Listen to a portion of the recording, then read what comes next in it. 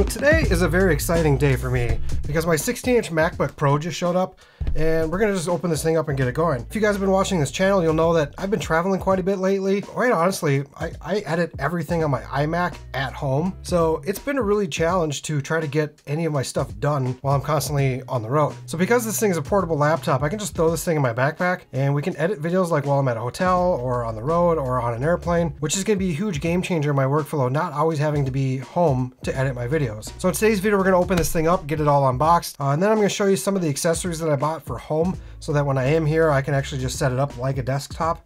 But first and foremost, let's get this thing open. So this is kind of one of my favorite parts about Apple products is that they always have the nice kind of unboxing experience. So let's just get this thing open. Oh, that always feels good to pull those tabs.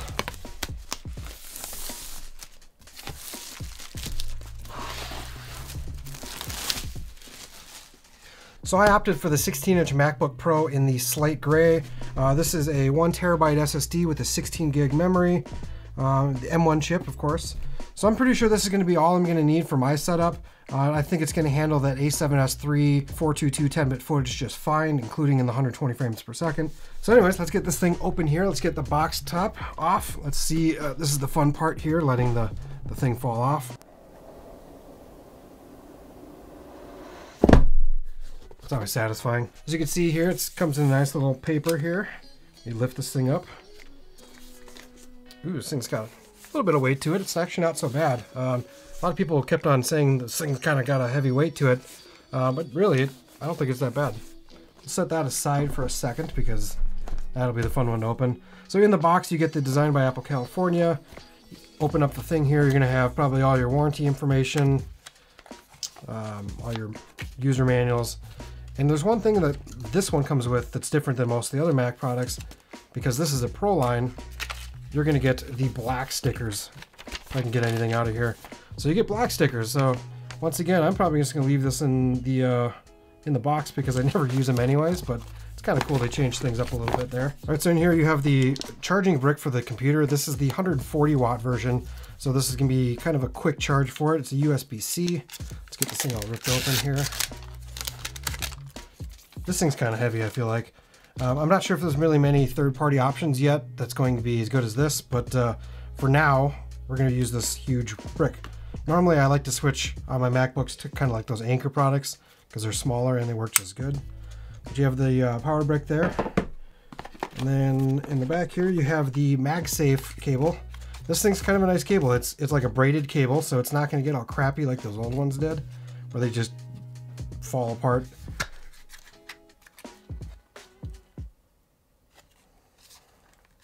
All right, so let's open these tabs here.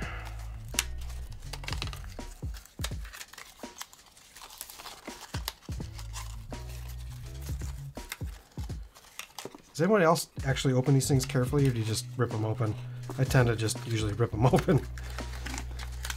So this will be your MagSafe plug, which is the USB-C. So if you want to charge from the side, it's going to be MagSafe. You can charge this MacBook too using just a USB-C cable, but you will need some kind of high-powered plug for that. But it's kind of nice that they're going back to this because it is going to free open another slot for the USB-C. I don't think there's anything else in the bottom of this thing, so this is pretty much just a box at this point. So let's move that aside. Okay, so this is going to be some kind of recycled paper, it sounds like. On the bottom here, you can see that it says, let's get that off to the side. So at the bottom of the computer, you have kind of a nice engraving that says MacBook Pro. You have these kind of plastic feet on it that sits up a little higher. It looks like on the back, you have a nice little port that's going to be good for the exhaust fans. And on the front, you have kind of a bigger Apple logo than was been on the previous ones. Yeah, this isn't really that heavy. Everyone keeps saying this thing's heavy. Maybe I'm just not used to having many MacBooks. My 13-inch MacBook is pretty light, but I mean, it's a 13-inch, so I believe when we open this thing up here, it's gonna just start, it's gonna power on and turn on. Let's get this paper off.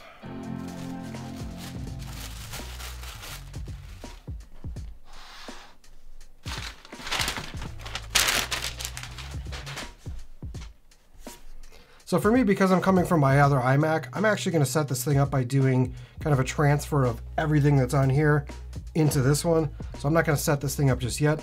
But as you can see, the screen here says hello. It's turning on. This thing is a gorgeous screen. Pretty much looking at the size of the screen, I'm glad I went with the 16-inch because I wouldn't want this any smaller than this.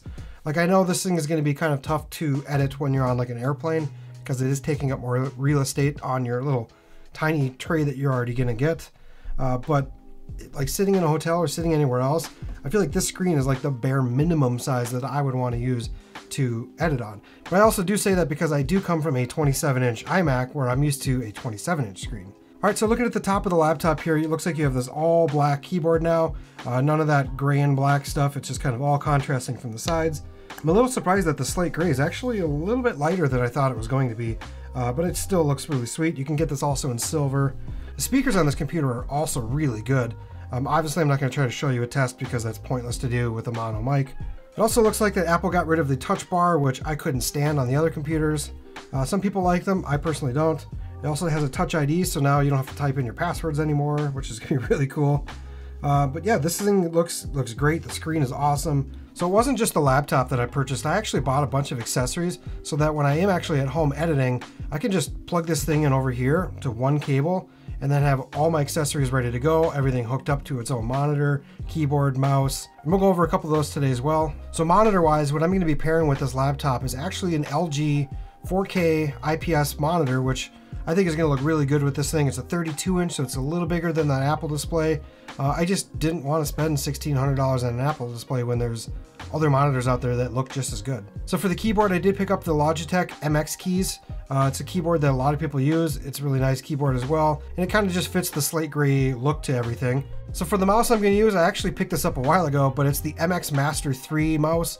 Also in the slate gray for Mac. It took me a little bit to get used to this because I was a big fan of the Apple mouse or the Magic Mouse, but now that I got this thing completely set up with all my shortcuts and kind of like custom buttons, I don't know how I'm going to edit without this mouse because I can just zoom through everything with cuts and deleting stuff all on my mouse, which is great. So on the left side of the computer here, we have the MagSafe port, we have two Thunderbolt 4 ports, and we have a 3.5mm headphone jack. So if we flip it over to the other side, we also have a dedicated HDMI cable, which is going to be good for pairing for a monitor. We have another Thunderbolt 4 cable, and then we also have back a SD card reader, which is going to be a huge thing to have back. So this way you won't have to use dongles and everything. But with that said, I did actually pick up the Thunderbolt 4 hub from OWC. So this powered hub will actually give me 3 different Thunderbolt 4 cable plugins, another 3.2 USB cable. So the main purpose I picked this up is so that I can actually have all my SSD cards plugged straight to this. And then when I get home, I can just plug my laptop straight into this and I'm ready to go. So being that this is a Thunderbolt 4 hub, this is going to be perfect so I won't have any loss of speed on any of my drives. Plus also this is kind of a slate gray, so it's going to match everything as well. And just in case you're wondering what this is from Anker. It allows you to connect a network cable to your USB-C in case you don't want to use Wi-Fi and just go hardwired instead.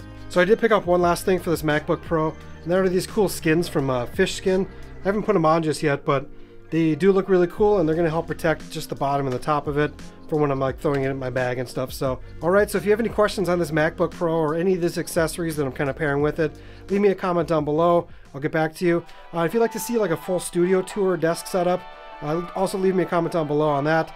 While you're down there, if you could hit that like button, subscribe to this channel, and as always guys, we'll catch you on the next one. Later.